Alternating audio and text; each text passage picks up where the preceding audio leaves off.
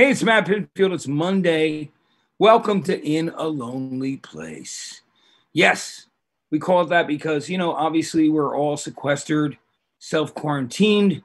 It's the name of a great Smithereen song with Suzanne Vega, great Humphrey Bogart movie, great New Order song. And I just thought it would be the best name, because I want it to come from a very, very honest place, which is what we're doing. I mean, our whole thing is that we're raising money for Music Cares because the people in our community, the music community, so many people, like, their lives have been completely uprooted. I mean, don't get me wrong. Everybody's lives have been uprooted by the COVID-19. But to do this show for me and to work with Linda Perry and Carrie Brown and Chris Rivero and everybody we are here was the greatest idea because I just wanted to hang out with my friends who I usually be hanging out with and spending time with them, talking about their music, their careers, and the records that really they cannot live without, the things that have changed their lives, to find them, It's been it was a crazy weekend. I had one of my best friends, this guy, Robbie Schickner. He was like usher in my first wedding. And we used to go see everybody together, the Smiths, Graham Parker, Joe Jackson, Elvis Costello, the Psychedelic Furs. I mean, you name it. I found out, he reached out to me and said, Matt, I got the COVID, man, and I don't know if I'm going to survive this. And that was very, very, very devastating to me yesterday. I mean, I love this guy so much. He always got the same music I did. And we've always been close. So I'm praying for him. He's going to be all right. And it made me think, because the first place that we saw the Smiths together was Philadelphia in the Tower Theater. The next night, we saw Tears for Fears, Songs in the Big Chair. Kurt Smith is going to be on this show in a couple of weeks from Tears for Fears because I've been talking to him too. Mad World, obviously, is like it's an anthem for these times. I thought about Philly music and the history of the fact that I grew up in New Jersey, in between Philly and New York, two of the most amazing cities, in America. So I always loved the Philly music scene, even though I was a little far from it. So love the Gamble and Huff stuff, like OJ's and Harold Melvin and the Blue Notes. Love the Soul Survivors, Expressway to Your Heart. A bunch of white guys who met. Most people, they thought they were a black band, but they met because they had a car accident and ran into each other on the highway. And then they found the best guys in both bands and had that big hit, Expressway to Your Heart. Love Jim Croce. It's funny. I just happened to be listening to him last night because I was talking to our next guest. And I thought about how much I loved Jim Croce's songwriting and storytelling ability. And when I was 8 years old, I watched this special on PBS and it blew me away. And so I was watching that last night. And then my friend posted a picture today of 6 years ago. We're back with Rob Zombie. And, people think, that metal guys would be listening to metal. Rob Zombie was listening to, before he went on stage, Jim Croce, which is amazing. So I love Jim Croce, and I just wanted to make sure that I let everybody know that. The other thing I'm going to say is, as the years go on, so much great stuff in Philadelphia. The A's, I could just name so many bands. And of course, now, of War on Drugs, Kurt Vile. But this artist I have on right now, not only a friend of mine, but somebody I just have loved his music. And I've known him since the very, very beginning of him starting his musical career, running into him on the street in Austin, Texas. And I'm talking about Josh Ostrander right now from Mondo Cozmo, which he basically is Mondo Cozmo. Josh, what's up, buddy? How are you, man? Brother, it is good to see you. I'm doing all right. I'm sorry about your buddy, man. I'm feeling for you right now. That sucks. Yeah, man. Yeah, it's tough, So I put on that Jim Croce live thing that I saw when I was a kid. People, I had a great conversation with Quentin Tarantino. He co-owns a fusion restaurant in the West Village. And I asked him, I go, I got a name in the beginning of Django Unchained. And, dude, Jim Croce is one of the fucking greatest ever. He goes, I use my actual 45. He used the vinyl 45 on ABC Records. That's so cool. Oh, fucking cool. Wow. So anyway, yeah, man, I just, we pull strength from our friends. We're just so grateful to be alive. And, it's always our friends and the music to get us through everything. So anyway, man, I want to concentrate on good things. That's what Robbie would want, or any of my friends. So Josh, let's talk about you starting in music, because like our story's funny. Tell people the story about how you and I met on the street. So I was, obviously like growing up a kid of the 90s, I was a huge fan of you before I ever met you. I was, you were this icon to me. And then I'm not sure what year it was, but we were at South by, and it was our first year at South by Southwest, and we were so excited. And I'm walking down the street. I don't know if it was 6th Street or what. And I see Matt Pinfield wearing my band's t-shirt. And I was like, are you freaking kidding me? Like, what is this? Must be a mistake. I went right up to you, and that started a friendship that's been, man, like freaking 15 years now. I would assume at least, maybe more than that. But I just love you, and honestly, you're such a supporter of me and my music, and you come out to the shows and you wear the t-shirts, and you're always checking in on me to make sure I'm doing all right. And I love that Jersey aspect of you, where you're honest, and I love you, and I would do anything for you, and it's just nice to see you, and I just love you. Man, I love you too, Josh. I got to tell you, that's the amazing thing, and we've had this journey, through LaGuardia, because I was a fan of your first band, and then like so many of my friends. We've all had we had to go through trials and tribulations, and it's part of that growing thing where where you're on a label, it's a job I might have had, and right. I learned the hard way and take hard knocks, and we had to do different things. And then Eastern Conference Champions was your next band, and yeah. I fucking loved you guys. It was wild because I was watching a rerun of something on the TV, Friday Night Lights, and it was like your track. Oh yeah, that was a big one for us. Yeah, and I was like, awesome, man, there it is. I remember buying the import. Remember I told you the story? It's in storage. I mean, when I don't know when I'm gonna get back to New Jersey to go through that story.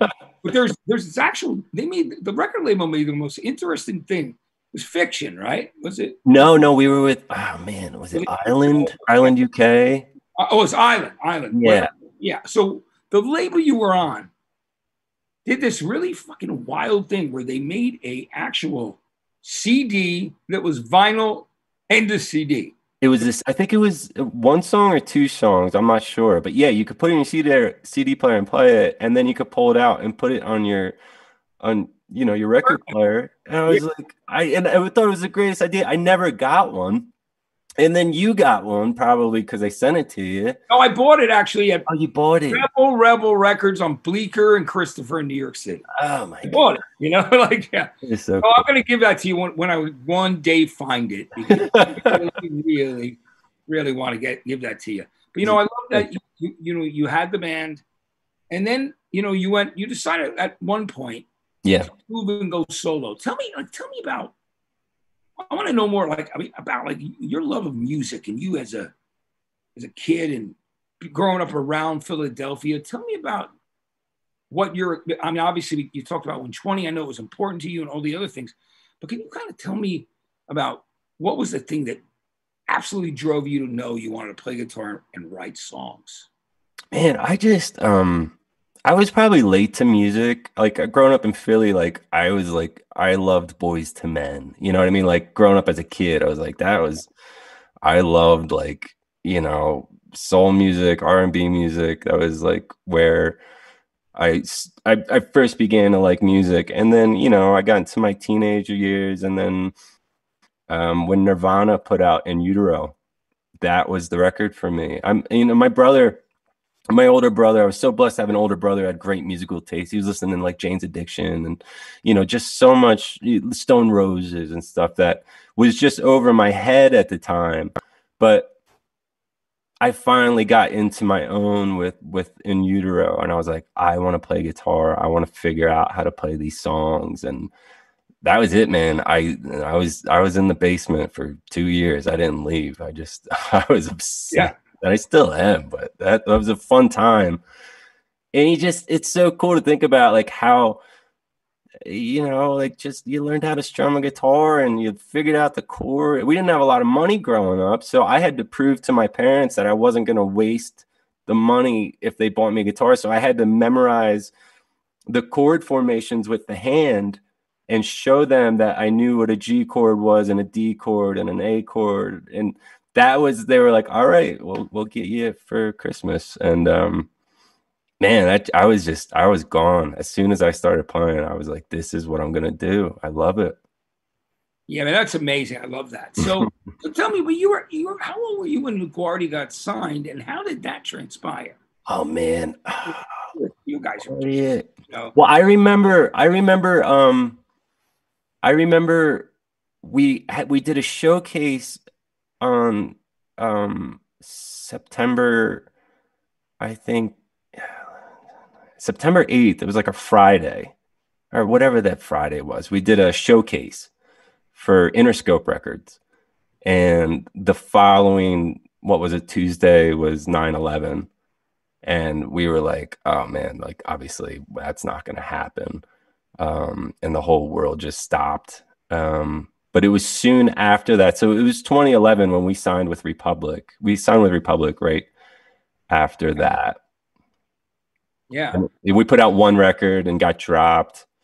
And then, which was funny because I would eventually re-sign to Republic as Mondo Cozmo, which was whole What I thing. talked about is like kind of wild. Right? It's crazy. So, but it is life. I mean, things come full circle. Yeah, it's funny. So, now, Eastern Conference Champions, I always thought that was such a cool name and very different because it had like a sports reference to it. I loved it. It was kind of Brits loved it, and I think they don't. I think the Brits, where you guys were, people loved it. I wonder if they even knew what that meant. I don't know. It's like, But yeah, it was I mean, we're from Philly, so like our sports are gospel, So like if the Flyers make it to the playoffs, if they win the playoffs, they're the Eastern Conference champions before they go to the Stanley Cup. And we just love the name. we're frozen for a minute, folks. I'm just Tough. give Like, it a second. There we go. Hey, Joe. am I No, am I back? there we go. Now I think you're back. Go ahead. So You froze. sorry. So, hey, But man. yeah, it was a cool band name, but I feel like it was tough like when it came like to doing t-shirts and artwork because there were so many letters, it got a little tough. Yeah, it's funny. I'll tell you a funny story. Speaking of Eastern Conference and the whole New York, Jersey, Philly rivalry over the years. Remember, I was doing a morning show in New York City, and the Jersey Devils were like, dude, we're going to give you like 5 boxes to give away for these playoffs on your show because they were afraid. They didn't want the Philly fans to buy them all up. And Philly still won, kicked our ass that year. I mean, I love the Devils.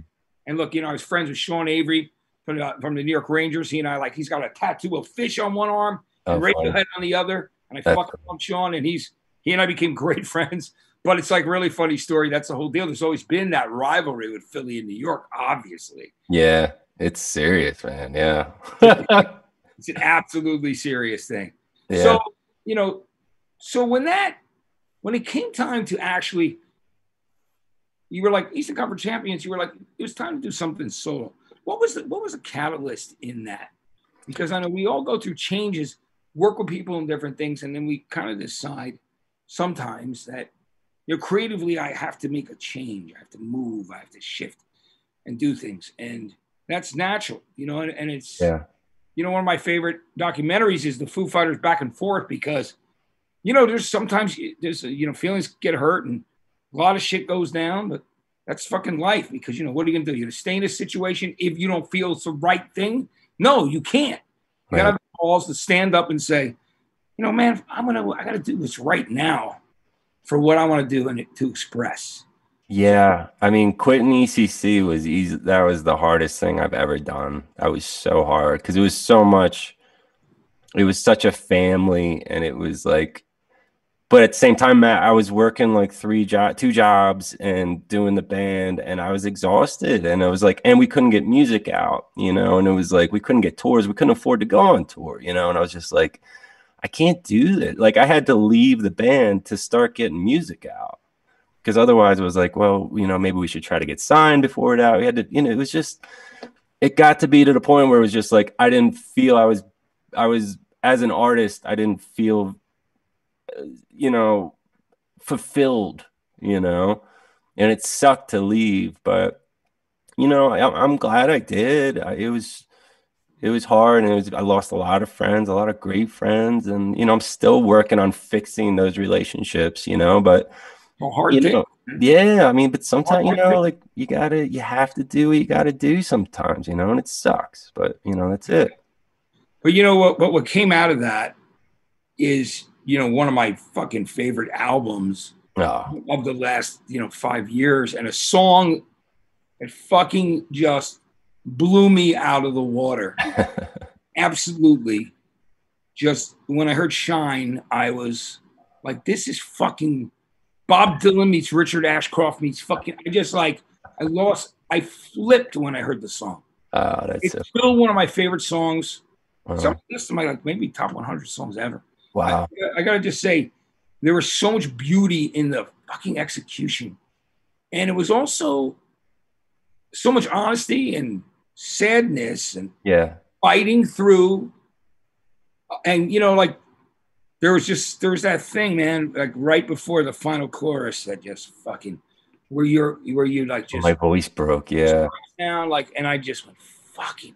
This is it was just there's a reason it went to number one, like adult alternative. It was Yeah. just fucking such an. I love the song to this day. That's amazing. Thank you. That means a lot. It's so epic in so many ways. And like I mean, I want to ask you about when you were writing that. Where were you? Where were you at? Where was your? Oh man, I'm not in a good place. It was bad. I assumed I was again writing and recording a song that nobody would ever hear other than my friends, and I was lost. I was working this job, and I was like, I'm not going to be able to do music anymore. And that broke my heart, So like, you know, it was a prayer as much as it was a Hail Mary. It was just, I mean, but Matt, when I cut it, I remember I recorded that vocal in the breakdown verse right before the last chorus.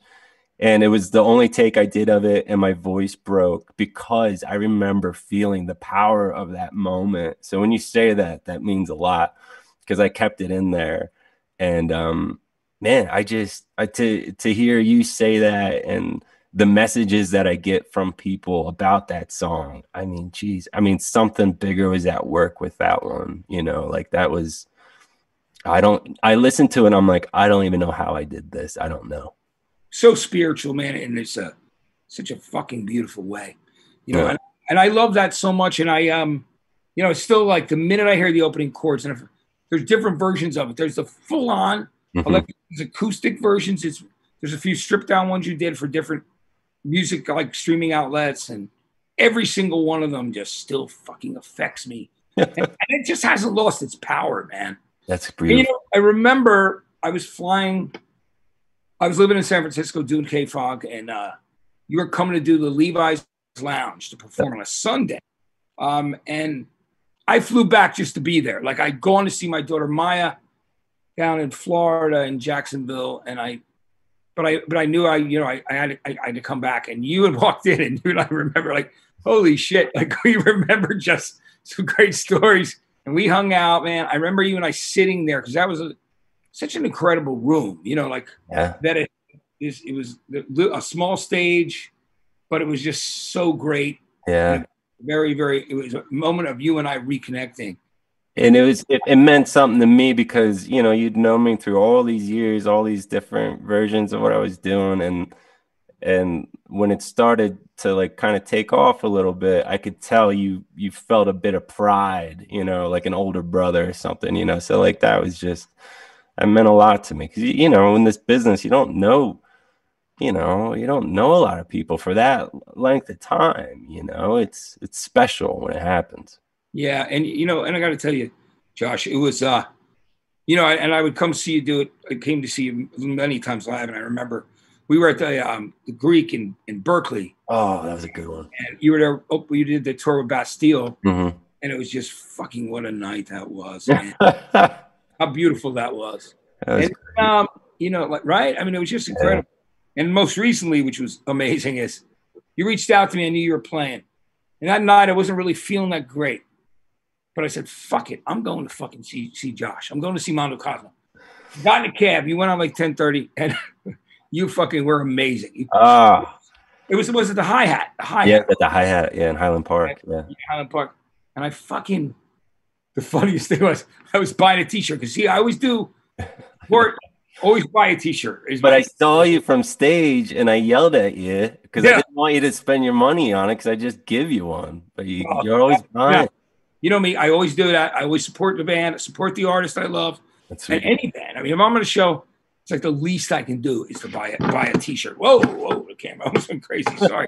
Anyway, so yeah, Josh, like let's talk about some of the songs over the last few years that I love.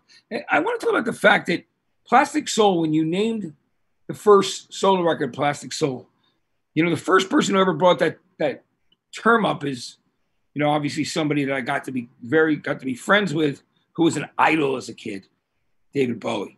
Yeah. So is that where you got the title, or was it from somewhere else? No, I got it from it was the weekend that Bowie passed away. And my wife was cleaning the house, she was vacuuming, and she had a playlist on. And we were kind of bummed out about the Bowie situation, obviously. And there was this song playing in the background, and it was Irma Franklin's "Piece of Your Heart," which is Oh a God, yeah. song that Janice did. It's just one of the greatest. Yeah. but I never heard the original version, and this was the first time I heard it. And it had this beautiful piano intro on it, and I was like, I'm gonna sample that and write a song to it. And it'll be about David Bowie. And I just did it. I wrote the lyrics out in like half an hour, recorded the song that day, and it was done. And I love the idea of the lyrics of like time travel, and we were talking about like how cool it would be if we didn't know it, but in fact we were falling in love with each other. We might have froze for a second, but I'm sure time after lifetime. Back. Josh will be right back, guys. All right, go ahead, Josh. You're back. We're good. Am I back? Yeah, you're back. Sorry, man. I want to let everybody know, like, just so they don't worry. But so I love the idea of the lyrics being about time travel and falling in love with the same person in each lifetime. That it was just an idea, and it just became my favorite song on the record. And when they asked me what I wanted to call it, I was like, let's call it Plastic Soul. It's perfect. Yeah, it's such a great song, man. And Aria, your wife, is so fucking cool. She's amazing. She's the best. I love her. You guys are like my full-on friends, man. I love that. And it's really funny because I met her separate from you when she was with her best friend Alex. Yeah, Alex. We were all staying at a hotel in New York City, and they're like, she goes, Matt, I'm Josh's. What's up? So we're like, I remembered it was like a quick 2-day trip. Yeah, New York for January Jane. I was going to see those guys play this showcase, and I went back, and it was like I just remember it was very, very cool. But I want to, love you. She's the best. But no, I just want to say, like the thing is, so that record, I recently, like I said, I was joking with you. Me and Rick Krim were like record shopping. I'm like, dude, I just found you a fucking double Plastic Soul vinyl, and you're like, I would have given you one. I'm like, no, let me buy it. I mean, look, if it's the one thing I can do for artists, it's spend the money. I don't need the freebies. You know what I mean? I'd rather spend the money. And but what a great record. So when it came time to the second record, we hung out. We had like a release party hang.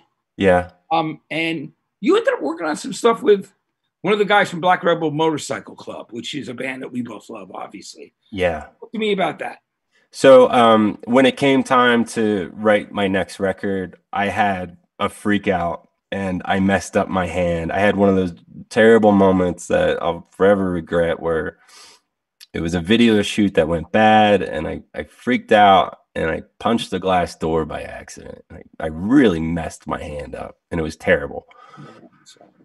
That led me to not being able to play guitar, but I was forced. I had to write the next record. So I got a phone call from this guy named Peter Hayes from a band called Black Rebel Motorcycle Club. We had a mutual friend. I had opened up for Black Rebel for years, but I was never really close with them. And Petey was like, I hear you need some help. And man, dude just saved the day. He came in, he helped me pick which songs should be worked on. He helped me play guitar when I couldn't do anything, because I was playing, but I had a cast on. So anything intricate, Petey would play. And he'd sing on the songs. He would send me vocal ideas. And I'd be like, Pete, can I just keep this in? And he'd be like, yeah, I don't care, Yeah. Legend. So fun. Yeah. And it ended up being like literally just such a great record. And I love the way that you literally went through, all the things on that record. And I listened to all the different songs, all the different styles you took. But I love the warmth of everybody that was involved in that record. We were all hanging out one night on the street. That was a great night. Yeah. Fucking such a great night. It was amazing. And I just, I'm so glad everybody watching. I'm sure if you got to go to wherever you stream music, however you consume it, and you got to listen to Mondo Cozmo. The fact that you literally, like, the name Mondo Cozmo comes from your dog and a John Waters film. And dude, Philly, John Waters, dude, the best. I finally met him in San Francisco on the street. I stalked him. I hung with him. I'm like, dude, I bought Shock Value when I was a teenager. And like, there's funny stories that like even Steve Lukather from Toto, his first date with his wife, he's like, I'm going to fucking see how far if she can deal with my insanity. He took her to see Pink Flamingos. Which is just find out. Yeah. Well, we're going to go through your albums right now, the 7 albums that you love that are really important to you in your life. Yeah. We were just talking about Black Rebel Motorcycle Club. Now, I love so many of the albums. Obviously the first one with whatever happened to my rock and roll, and then, Howl with fucking Ain't No Easy Way and Shuffle Your Feet. But I also love Baby 81, which I love the title because it's a baby aspirin. So tell me, you picked that record. We love things like Weapon of Choice, all these great songs that these guys have done. Tell me why you love this record. I don't know the full story behind that record. But I think that was the record that they made after they opened up for U2. And there was a little bit of a switch in their. I don't know what happened on that record, but there's a couple songs where I'm just like, I am so blown away by how they pulled it off. And it's just, man, the opening track just freaking cooks, and the whole record just front to back is just so good. But man, it's tough because How is one of my favorite records, and their first record is just a classic, so but that's the one. Baby 81 is the one I listen to the most, probably. Yeah, I mean, those songs are they're just a cool, great band. First time I met those dudes, it was like there was a bar like before I lived out here the second time. I was out here I was doing A&R Columbia Records, and I met them all at the Dragonfly was this bar. Yeah. We all hanging out that night. And then I went back and heard Whatever Happened to My Rock and Roll. And I was like, this is the shit. All right. So Jersey, obviously I have a lot of friends there, a lot of history and a lot of pride. And in this guy because he went out of his way, which I've told this story before to Bruce Springsteen, it was like I thought the guys in the MTV Music Department were joking with me and fucking with me. And we're going to this Page and Plant show, and they're like, hey, yeah, Pinfield, like, what are you fucking guys on about? And they're like, Bruce called the bosses, tell them to look out for you. I'm like, oh, shit. And then of course found out it was absolutely true. Wow. Bruce called the bosses, said, look out for Pinfield. He's not from the corporate world. He's a fucking down to earth guy. Make sure you look out for him. He did it twice. Oh, shit. It was unbelievable. Thanked him years later when The Rising came out. This record for me is also one of my favorite fucking Bruce records, although there's many. But you picked Greetings from Asbury Park, New Jersey, which used to be my own stomping grounds. I ran that radio station there. And well, I worked before I ran it. I worked there for years, paying my dues, but loved that station, WHTG. Bruce used to listen all the time. Really? Yeah, he did, and we had a conversation on it at a Soul Asylum show at Trax. Oh, wow. But I will tell you, so tell me why you love Greetings from Asbury Park, because it's fucking brilliant. What a debut album. I mean, it's only 8 songs, I think, right? It's actually, I think 9. Is it 9? Yeah. Yeah, I don't know. That freaking record is, I mean, he's my, Philly was very much same as Jersey when it came to Springsteen. Like he's he's gospel to us, you know. So that dude, just the way he can write and his lyrics and the way he brings the listener in, and just seeing like that record, that first, I mean, geez, man, he's just, there's something so special about the guy. I listen to him all the time. Yeah, I'm Yeah. a freak about him. Yeah, I have to be careful because I'm like, maybe I shouldn't listen too much because I'll try to pull from it. You know, it's like you got to be careful with that. But man, he's inspiring. He really is.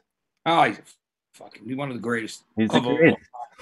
What a trooper and underdog. Like those stories about, him and his girlfriend, like at a shitty hotel in Times Square. And, back then there were people in Columbia were like, we got Billy Joel, or we got, this guy, they were ready to drop. You're thinking about dropping him, which is fucking unbelievable when you think about it. Yeah. And then he wrote Born to Run, and of course the rest is fucking history because he's so absolutely genius. Yeah. And records mean everything. It's a wild, dude. Can you believe that there's actually? Have you ever seen the bill for the night that he played Max's Kansas City? No. You know who his opening act was? You ready? So this is Max's, like Bob Marley and the Wailers. You can't. Bruce and the E Street Band and Bob Marley and the Wailers are opening up for you in a fucking club. Can you believe it? How long did it take him to take their gear down? Oh my God, that was taking forever. That's funny. Only imagine how crazy that is. That's funny. Wow. It's a pretty amazing story when you think about it all the way around. That's great. Max's, man, it's like that was this, obviously Aerosmith got signed there, and it was a big deal, and everybody used to hang out there, and people were vying for the girls' attention, so it was like Todd Rundgren and Bowie, fighting over, like all kinds of crazy shit. It's pretty nuts. But I love that record. That first record, growing up, fucking For You, I mean, those, you might have froze for a second, but I'm still here. That they're waiting for you at Bellevue with your oxygen mask. I live a block from Bellevue. Oh, did you? So every time I walk by there, I think, well, they're waiting for you at Bellevue with your oxygen mask. And I'm like, I can't stop think about the hospital and not think about For You by Springsteen, which is so great. Now you picked another record that I love, Pavement's Crooked Rain, Crooked Rain. Yeah. Big record for me on 120 minutes. A big part of my my life. I love Malkmus and all those guys. And I'll tell you a funny story quickly before we get into why you love the record, but you'll love this. During the Tibetan Freedom Concert, the Beasties, by the way, the new Beasties movie is now available here on Apple TV, which is so great. The Spike Jones one. And, I did a lot of work with Beasties over the years. I was at the Tibetan Freedom Concert covering it for MTV. And remember Danny Clinch, photographer who's done so much, going to me, I want to take a picture of you, man, put it on the artist wall. I'm like, well, I'm not an artist. He goes, no, you actually fucking are an artist. He goes, you may not be a recording artist, but you are. He goes, you know what? He goes, you're artist explaining to people why music is important. So that was really a compliment that meant a lot to me. But so on the way back from the concert, we're waiting for vans. So I'm in a van with Stephen Malkmus of Pavement, Sarah McLachlan, oh my God, and Lee Scratch Perry. That's us, and we're fucking going back to New York City. Back to the island, and it's like you got this legendary reggae madman, me and Malkmus and Sarah, and I'm just like, what a fucking crazy group. That is funny. But we were all getting on extremely well. That's so cool. You love Crooked Rain, besides the fact that Cut Your Hair and Gold Sounds and those fucking great songs. Gold Sounds. I listen to Gold Sounds like it's my job. I love Range Life too. I don't know. Again, I got into them late, but I am a huge fan of his. He's a brilliant dude. Yeah. So, I mean, did you see him live ever? Yeah, I saw Pavement in 90. Oh no, it was I don't know. I was younger. And then I went and saw him play his he played a show at the Roxy, which was really interesting. last year, I guess, at some point. I don't know. It was like his solo thing. You know, like with the Jicks or whatever he's doing, he's a Yeah. fucking great songwriter, man. And he's He's just just a yeah, he's just a good songwriter. His voice is just whatever he does is genius. Yeah. yeah, you know, for me, it was like I remember discovering them, you know, with Trigger Cut and Oh, Summer Babe, you know, going back to Slanted and Enchanted and going. You know, so like I was one of really one of the only alternative commercial stations in America that was playing Pavement, Summer Babe, and all that shit. You know, oh yeah, that's pretty out there, man. I mean, that's yeah, I amazing. found a time and a place to play it. You know, like I was, but I just thought they were important, so wanted to expose That's so cool. music, and that was the deal. Why we played Sliver by Nirvana. You know, it was us and like stations in Seattle. That was about it. You know, at that Yeah. period of time. You know, but glad that we did. But you know, Pavement. You know, they were such an important band, and I think you know, coming out of Fullerton, California, where they were from, you know, it was just very interesting. And you know, I got to know them finally. Like I was actually playing them on the radio for a while, but at the Reading Festival in England. I just hung with them. I remember one time those guys, Guided by Voices, Oh, you know, all those dudes back in the day, you know, and you know, we're all out there like just yeah, you know, getting fucked, you know, getting a little fucked up, getting yeah. drinking, you know, whatever, back at Reading. But I'll never forget that stuff. And I just you know, those were, you know, those were really important to me. The Yeah. next record you picked is Radiohead's OK Computer. Yeah. Yeah, which is just obviously one of the great things. And I mention this all the time. You see some of my plaques behind me.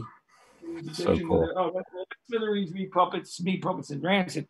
My friend switched them out because we had Jane's Addiction up there and Alice in Chains too. He was moving around, but they're all like in the fucking storage unit. I gotta go get this stuff out of New Jersey, and I have my OK Computer in the Benz, and such a big part of why I love those bands. But OK Computer changed so many people's lives and changed the way that people saw music. Tell me Yeah. why you love that record. I love that record because I remember hearing Karma Police on the radio and I didn't totally get it. And then I went and bought the record and I listened to that record. I didn't get it. I didn't get it. I kept listening to it and it grew. I just, after a while, it grew on me. And then it just became an obsession and a love for that record. I just think it's so great. And the production on it is just amazing. And I mean, that's a record where a band is just like doing whatever they want to do, and it's just gorgeous, you know. And man, I probably listen to Kid A more these days, but that record when it came out just changed my life. It was excellent. You know, it's such a great. I mean, those are such great records, and it's funny because you know when I was doing the interview with them for 120 minutes with me and Tom backstage at Radio City Music Hall Nuts. on a tour, their documentary maker was like, "Hey, man, Matt, you mind if we put this camera on the wall behind and just film what you guys are doing?" I'm like, Oh, it was for that documentary. Holy shit. people, Wow. yeah, for meeting Yeah. people is easy. Where the only time he actually smiles and is having fun and laughing is with me, and it's a comic relief that, like, when I met Chris Martin, he went and came into K Rock in New York. He's like, "Holy shit, you're the fucking Mac guy, the only guy that I liked in that documentary." And of course, we had a history, you know. But yeah, it was just fucking. I saw that history happening. Yeah. Such a fucking vindication for me. Yeah. I love the Bends too, and there are a lot of people ready to write them off, which really pissed me off. Yeah. And That was you Ben's know, is a fucking great record. That doesn't get talked about. absolute Yeah. brilliant record. I love that you know, one of my exes is going, "Hello." I'm like, "Hey, look at my socials. I'm fucking doing this shit." Come on, fuck. You know what I mean? Like, come on, anyway. Hello. Buddy, hey man, I'm real here. I'm so fucking real. That's what you get. Because I love what I'm doing. I love the music. But I'm like, she's like, "Hello." I'm like, "Yeah, you might want to just go online and take a look." All right, That's there you go. funny. Anyway, so we're going to continue to go through the records. That is seriously funny. All right, so yeah, let's do this. Dude, it's fucking hilarious. You gotta laugh at everything, and you especially gotta laugh at yourself. That's Life. true. You gotta realize sometimes how absolutely silly we are. Yeah. We're human beings. You gotta be, there's gotta be self-deprecating because man, we're always a work in progress, dude. I always say progress, that's true. not perfection. Now you picked another band that I love from England called Spiritualized. Oh man, this record. Jesus. Yeah, and we got to I'll talk about it. It's funny. I was listening to another song of theirs the other day on a mix I made called "She Kissed Me." It felt like a hit, and it was like it was obviously it's a really really cool tune. But this album is obviously a masterpiece. You picked, ladies and gentlemen, we're floating in space. Tell me why you love that Spiritualized record. Front to back, just like listening to that album in sequence is just one of the most great, beautiful things you can do. That opening track might be my favorite opening track to any record ever made. I just think I get goosebumps thinking about it, man. Like when I remember it is, and then I think "Come Together" is the second track, and it's just cooks, man. And sonically, I don't know who recorded it or what, but man, it is the orchestration and his vocal is just, it's amazing. It's really, really special record. So it is so great, man. I love them, love him. And there's an interesting thing that I think there's some kind of, now I could be wrong, but there's a connection with the Verve maybe with his ex who was in there with Richard Ashcroft, but that could be wrong. But I do know that you and I both also love the Verve very, very much. So there's the production. Hey, you know what? There's a great story about that you and I have about when you were recording the first solo record and you were doing some stuff with Owen Morris. Oh, right? Yeah. Oh, who did beginning of Oasis, Morning Glory, all the records that worked with Oasis. Fucking, and I remember tell this story because it's the greatest thing in the world. Because somebody tried to pull him off your record, a band we both love, but he was like, no. So can you tell that story? Do you mind telling her? Or you want me to do it? I mean, I think you should. Is that all right? I didn't know he was. Oh, yes. So I'm in with Owen Morris, who, like he said, he did some of the most timeless Oasis records that'll live on for so long. Yeah. And he is himself a character. He is a very amazing human being who very much gets into the record with the band, and he just becomes part of the band, and you love him so much. And we were going in to record our record with him, and I got an email one day it said Noel Gallagher, and I was like, whoa, like, why is Noel Gallagher emailing some kid from Philly? This can't be right. And it said, are you sure you picked the right producer? ? Noel. And I showed the band, I showed my manager, I was like, this can't be Noel Gallagher. And I was so excited about it because everybody's like, I think it is. That I went and I showed Owen the email thinking, like, how amazing is this? Like, it was such an idiot because Owen saw it and it broke his heart, because it was a real situation like that. Something like there was turmoil there, and it obviously affected him. And I felt like such a dick because, like, I didn't know you idolize these people and you don't realize that you can actually really mess them up. And to this day, I still don't know if it was Noel, but I mean, the way Owen got pissed, I gotta tell you, but that wasn't your fault, man. You know what? We're always we're excited because we always want to believe that we're all like fucking fighting for the same cause, baby. We all, you know what I mean? You know what I mean? Like that we love our friends and we love the music and we all just want everyone. And that's how I look at life. Yeah. I was never a guy like in radio or TV that ever went like, I'm doing a morning show. I mean, I was friends with Jim Kerr and Elvis Duran in New York. And like, I want everybody to win. You know what I mean? Like Kevin Kline in San Francisco, different people. We love what we do. We're grateful to work. And there was another story too, but I don't feel bad about that. You were just like, and who knows if it was, but I do know this. I know another bigger band had talked about pulling him off your record, and he said something to you like that was really cool. You know, what band was it? Remember when U2 were gonna take? Was that him or was that a different producer? No, that was a different. What was that? I don't know. What was the deal with U2? Like you were working on a record, and the producer looked at you and said, "Don't worry, man." He goes, I'll do those guys later. I'm with you, Josh, right now." Who was that? That was the mixer, Spike Stent. Oh, Mark Spike Stent. That's right. He was working on I was in there, we were mixing a song of mine. It might have been Shine, and we were mixing it, and somebody came in, and it was U2 on the phone call, and I was like, "Oh, like I'll go. This is way more important than." Yeah.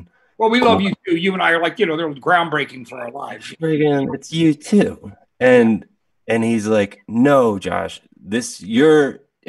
what we're doing right now is important to me. I'll get back to them, And I was just like, holy frick. Like that was really cool. That story I loved. I brought it up. Class act. Yeah. In a while, but I knew that was just a great story all the way around. Yeah. He's a great Josh, you got 2 more albums left. I'm very excited to talk about them. One of them is just like one of these albums that just one of the greatest double albums ever. It was made under some, different circumstances for this legendary band. And they finished the record in LA. They came back and finished Tumbling Dice there. But, the first song on this record is still, like, for me, like one of my Stone songs of all time. Rocks Off on Exile on Main Street, the double album, made in France on a tax exile fucking record. Talk to me about why you love this record.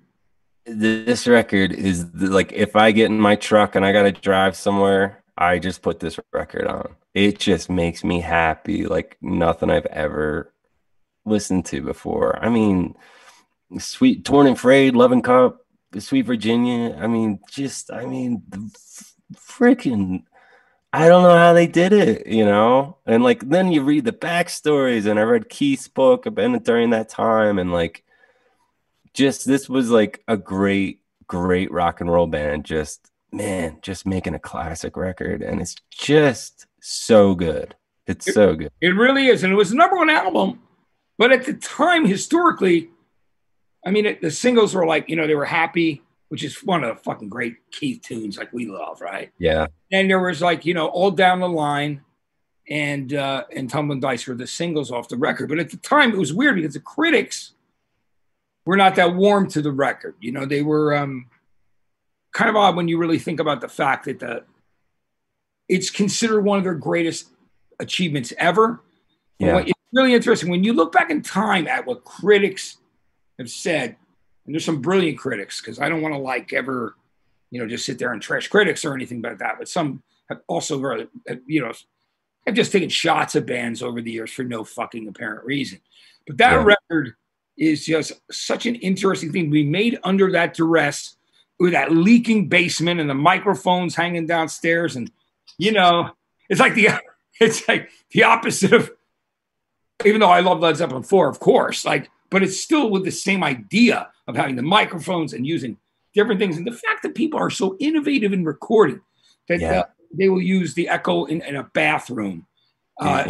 It's just, for me, it's just an incredible double album. I love the record. Shine Light, man, come on. What is that your favorite? What's your favorite Stones record? My favorite Stone record is, my 2 favorite Stones albums are.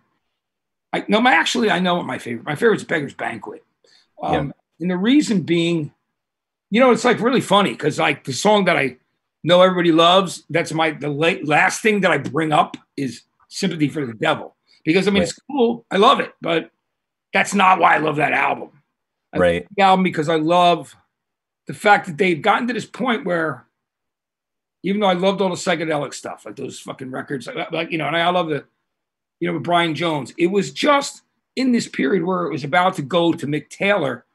I loved songs like No Expectations, that ballad. I loved Stray Cat Blues and Salt of the Earth, which is like how I've been playing that song recently because it reminds me of all the people out there, the emergency workers, the delivery people, the people in the hospitals, the first responders, the cops, the firemen. Like that's the song I put on when I'm thinking about them recently. Salt of the Earth from that record. Jigsaw Puzzle, which is fucking genius. Dear Doctor and Parachute Woman. But my favorite song on the album, Street Fighting Man. That's that's like, and it was banned in like at radio stations around the US at the time because to do a song like Street Fighting Man. And there's something about the production on that record, Jimmy Miller, that Primal Scream had him produce Moving On Up and that stuff, which sounds so much like, obviously they literally made that sound like a Stone song. And it's an anthem I love so much. I love I'm bringing that up. Yeah. Anyway, so that's why, but it's hard with the Stones, like it's hard with the Beatles, like it's hard with the Who, like it's hard with Springsteen or any of these bands that have one favorite, but sometimes we just have to pick. And but like Exile used to be the one. If you look like on some of my old lists or in older books, it's Exile, and then I think it moves to Beggar's Banquet. But that's only because as I get older, we all have different things. I'm an old motherfucker, but I'm good. But I'm still here, still kicking, still breathing. And which is really funny because if you think about, man, I'm lucky to be alive. Your last record that you choose today is from a band I love. It's guys that were in. We look back at Uncle Tupelo, and the bands that came out of that, and Wilco. Man, when I first debuted Box Full of Letters on 20 Minutes, I was like, dude, I fucking love this. Because, of course, I loved Uncle Tupelo, the long cut and all that stuff. Yeah. And then, I'm looking at that. I'm thinking about it. What do you think? Why is that album, Yankee Foxtrot Hotel, which is genius? Why is that your favorite? That was when we were touring through the country. That was when I was really, we were just touring all the time. We were. Hey, if it freezes up, guys, stay with us. It happens sometime, and he is still with us right now. I'm talking, of course, about Josh from Mondo Cozmo. Am I back? Yeah, you're back, my brother. You're back right now. Absolutely. That was just the record we would listen to when we were on tour all the time. And it just, how they take a simple song and just turn it on its head changed me and how I record music. Like that record is incredible. It really is. It's a great record. And just what they went through, like with labels and all this shit. That band? I'm Trying to Break Your Heart. Like it's one of the great documentaries that, man, it's like, but they were so triumphant through it. And Tweety is fucking such an incredible songwriter, man. I'm going to solo. No, you and I together. You and me. Yeah. And Crim. There's a great picture of you and I in the mirror. Yeah. After I got hit by the car. Yeah. I'm lucky to be alive. And there's a great picture of you and I in a mirror. Yeah. What was that venue? Was that the Ace Hotel? What was it? No. Was it? I don't remember. But Tweety was so great. He played acoustic. We were fucking loving it. It was the Ace. You're right. Yeah. And that was a great night. You know what I mean? I never get tired. You know what also I love? I always love that song. And it's not on that album, but I also always loved the Late Greats because it was the way of saying, hey, man, these other people that have been doing shit for a while, they're still fucking amazing. And they've done some amazing music. Yeah. And, there's so many songs by Wilco that I love. But, I've never, my friend Rick Krim and his son, they always go to those Wilco, like big outdoor concert thing. Have you ever been to one of those? Yeah, no, I'm waiting to get invited to come play that thing so bad. I don't know. I got to tell Krim to put in a word for me. I just want to go. But I figure the only way I can afford to get the ticket to go is if I'm playing. And you should. You know what would be great? You should be on that bill. That'd be a fun one. I just want to see the band play. I love them so much. Yeah. Just an incredible band. One of my favorite drummers, too. He's amazing. Yeah. Oh, yeah. Those guys, they're incredible. So. Yeah. And I love them. I always have. It's true. Like, it's funny. I just had gotten a lot of stuff on vinyl. Of course, I can't even walk through these rooms with the vinyl on the floor. So I'm just like, Yeah, I'm going to stop buying vinyl for a little bit. You know, I Yeah. got enough to keep me going for a while. I just want Yeah. to say, Josh, you know, I so much love having you today. I'm such a huge fan. And I view you as a person and as a musician, as a songwriter, as a performer. That was funny. The hi-hat when you yelled out, you're like, Pinfield's buying a t-shirt over there. I'm like, you don't have to buy one. I'm like, dude, of course. I would always, but that show was fucking great. And Thank do you. you know that's the last live show that I went to before the pandemic? Oh wow. Jeez. And it was like I said, you know what I love when I push myself. Like I was like, I don't feel that good, man, tonight, but fuck it. Yeah. I'm going to see Josh play. I don't give a Mm, shit. so He's cool. going on 10:30. I'm going, going. And I went, and you know, it's the same thing it always is. No matter how you feel, the minute you're in a room with live music, you're You're electrified. It brings it all back to you, and you're just like, I don't care how tired you are, Yeah. what's going on in your life, turmoil, Yeah. whatever that happens to be. Live music is the fucking remedy, and music in general for everything. So in the meantime, we'll do this. Yeah. You know, keep on doing things. And I just want to say, Josh, thank you so much for coming on the show today. Brother, So I love you. I love you. I'm so thankful for you. I really yeah. am. Well, Josh, man, let's just we'll keep staying on the phone, Okay. telling stories, some funny. One of my friends today told me the funniest thing. I can't say it on here right now. I laughed. I almost I said, dude, you have to stop. I'm gonna have a heart attack. I was laughing so hard this morning. I'm like, because it's like the most. It just blew me out of the water. And I'm like, it's those things that keep us going. Yeah. Friends and the people we love in the music. So listen, thanks so much, Josh, for doing this. You got it, And dude. it's Josh Ostrander, and it's Mondo Cozmo. And you need to know if you have not listened to the Mondo Cozmo albums, I'm sure you have. Like, I mean, people that are watching me are not fucking morons. You know what I mean? Or they're also not super casual music people. And even if you are, that's fine too, because whatever level of music you love things on, and it's all good. You know, use music for however it works for you. But man, Mondo Cosmo, please go to wherever you stream music and listen to Josh's music. And start with Shine, one of my favorite songs of the last 5 years. You have to hear it. And then, so anyway, Josh, thank you so much for doing this. Tomorrow we have Butch Walker. This week, Wednesday, it's Johnny Resnick from the Goo Goo Dolls.